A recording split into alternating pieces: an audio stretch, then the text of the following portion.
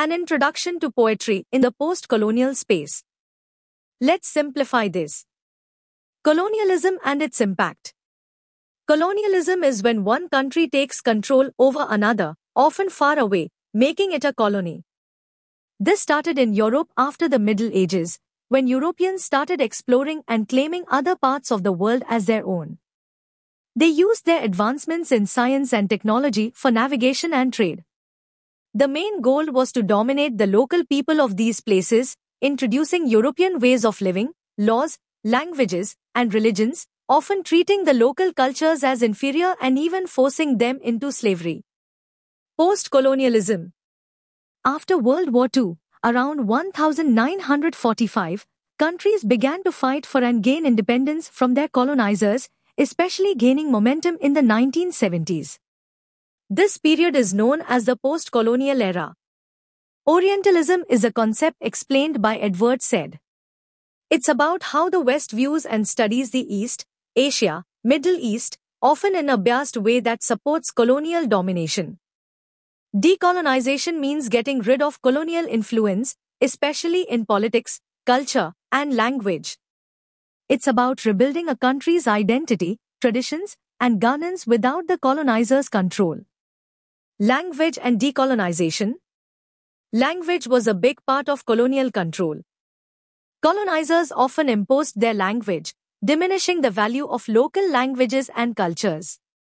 After independence, countries struggled with whether to keep the colonizer's language or revive their own. For example, in India, English was introduced for education and administration, replacing many local languages and traditions. Post-colonial India. India faced a lot of challenges after the British left. There was a clash between embracing globalization and preserving local culture, nativism. English education, introduced by the British, had a lasting impact on India.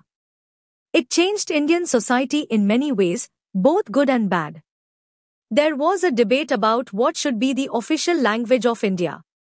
English remained important for communication between different language groups within the country. Nativism is about prioritizing local culture and values over foreign influences. It's a response to the threat of losing one's cultural identity to external influences. Post-colonial literature. Post-colonial literature explores themes of identity, resistance, and the impact of colonialism. It rejects the colonizer's views and values. In India, this literature often reflects the country's struggle with its colonial past and the search for a new identity. It includes works in English by Indian authors who address these themes. Notable post-colonial poets include Nissim Ezekiel, Kamla Das, and A.K. Ramanujan, who write about their experiences and views on India's culture, society, and the lingering effects of colonialism. In simple terms, post-colonialism is about the struggles and changes countries face after gaining independence from their colonizers, including how they reclaim their own culture, language, and identity. Post-colonial spaces.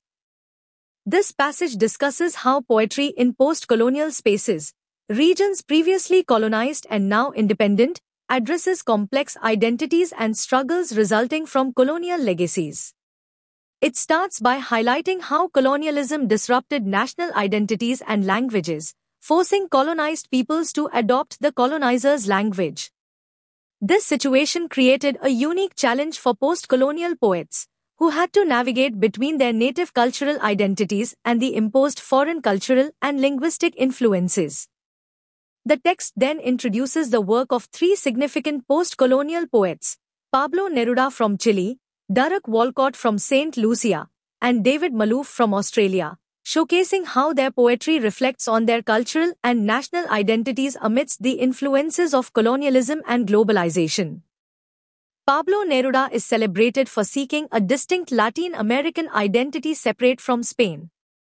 Despite facing challenges, including political exile, Neruda's poetry spans love, nature, and political struggle, earning him a Nobel Prize. His work is a testament to negotiating identity in a colonized space.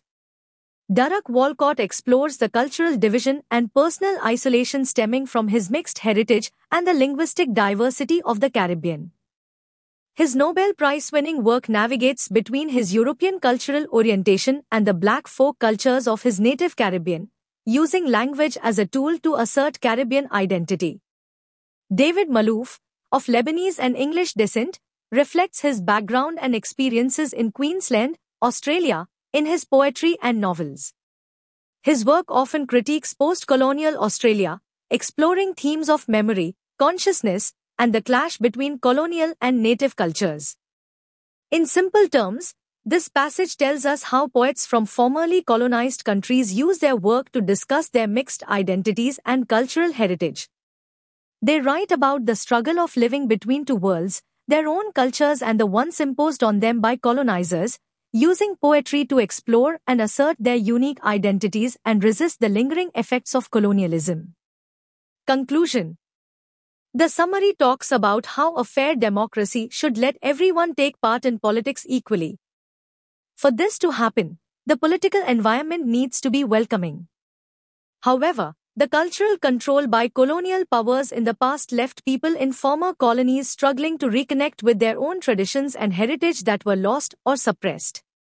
As these societies moved beyond colonial rule, their languages evolved to better reflect their unique identities and experiences.